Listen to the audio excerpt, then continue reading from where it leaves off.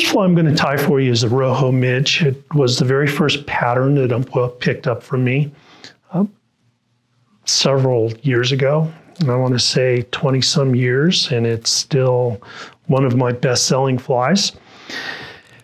I get a lot of questions on tying in general. How do you get beads on hooks? And it might seem like a very simple deal, but here's what I do. Whether it's a metal bead or a little glass bead like this, I'll moisten my finger so the bead will stick onto my tip of my finger. Then I just grab my hook, put the point in, spin it around, and it's on.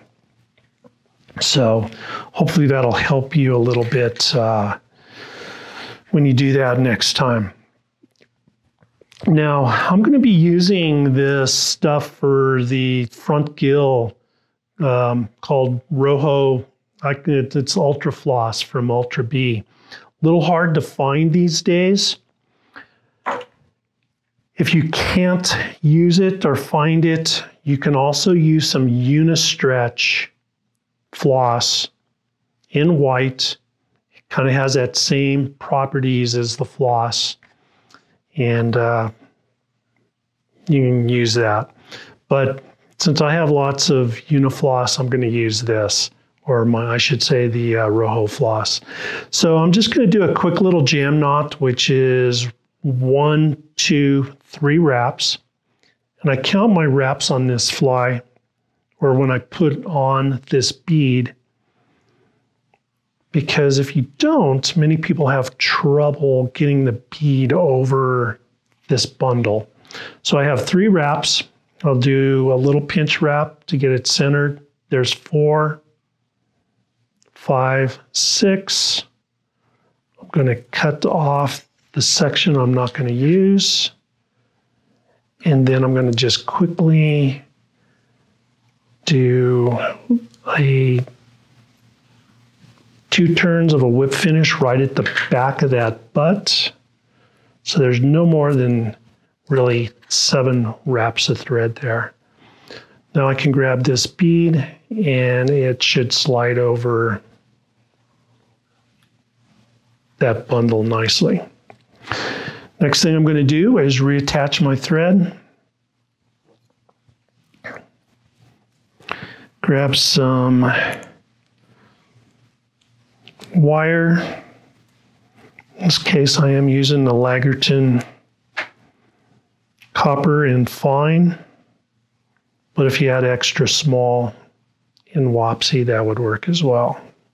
There's lots of different choices you can use. So I'm just going to lay that on my side of the hook, and with thread tension and tension in my left hand, I'm just going to control that wire stays right on my side of the hook. I'm going to go right back down to where it's just above the barb and then come straight back up.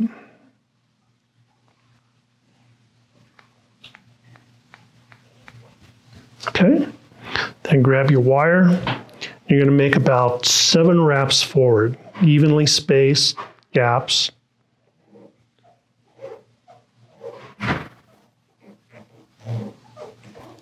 Six, 7, whatever you can do to fill that hook up. I'm going to break this off, just simply give it a little helicopter. Then the next piece is some peacock herl. And this peacock herl, I use the herl that's been dyed bright green. I'll cut off this flimsy little tip, and then I like to tie the stem up against the side of the hook. If you can manage that. So that when I pick this up and my first wrap, that peacock herl stands straight up. Run it right up to the back of the bead. Tie it off with a couple of wraps, make sure it's tight. And then I'm going to whip finish. A couple wraps.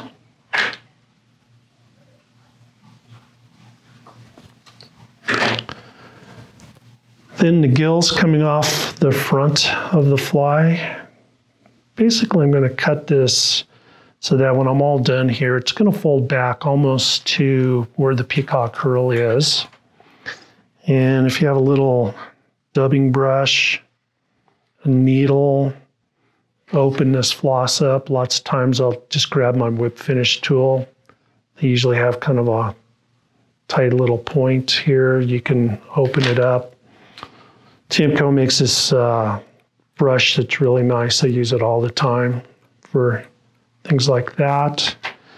And then what I'll do with this wing is, since it's straight across and pretty blunt, I like to come in off to the side and just kind of give it a little wedge cut. You have to have really sharp scissors to do that, but that's it. So when this is in the water, this is going to come back, pop forward, has a lot of some movement to this fly. Also, I've found that this floss is opaque. It doesn't go translucent like some other materials. And it doesn't take on colors of what's in the river. If the river's you get moss on it, it's not going to turn green. It stays really white and has a lot of contrast in the water. So that's it. That is the Rojo Midge. You can tie it in several colors. We got a new purple that's been a big hit. I also do it in red, which is probably the #1 sold fly in this series by Umpqua. There's also an olive. And my personal favorite is the black, size 20. I probably fish that throughout the winter. Pretty much any river system, even though it's a little bit bigger, it works really well. So, Rojo Midge, give it a shot. Thank you.